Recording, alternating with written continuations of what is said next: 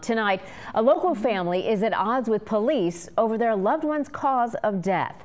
Was it suicide or was it murder? Police detectives say one thing, but the victim's family says the evidence just doesn't add up. They have another theory. 10 on your sides. Andy Fox is here with the story. Andy. Yeah, Regina and Stephanie, two private detectives think to write off Johnathan Outland's death as suicide is too easy.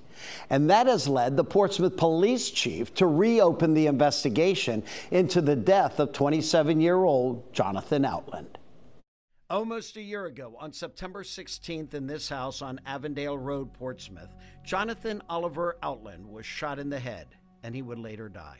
Today, he's buried in Windsor, a well-kept gravesite, with a note from his 8-year-old son, Levi, now holding his Daddy Johnathan pillow. He always pushed me on the swing set, even swam with me.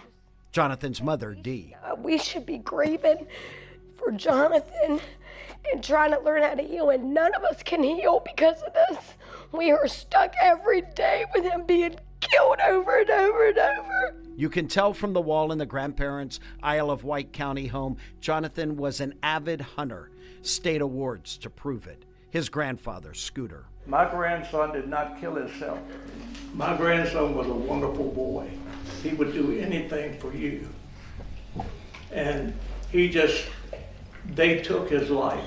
On the night he was shot, there were 3 people in the house along with Johnathan. 2 private investigators, friends of the family, who once worked for the Portsmouth Police Department, convinced police ruling Johnathan's death a suicide is wrong.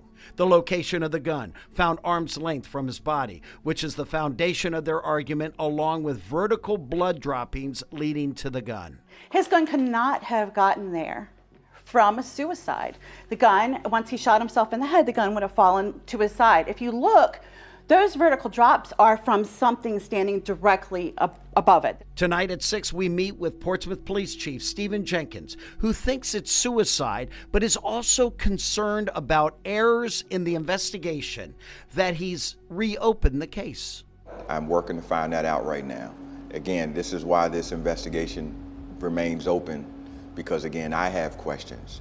I have to be able to answer truthfully to the public as to why we did or didn't do certain things.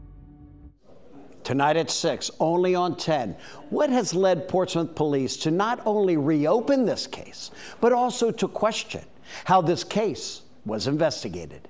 I'll see you at 6. I'm Andy Fox, 10 on your side.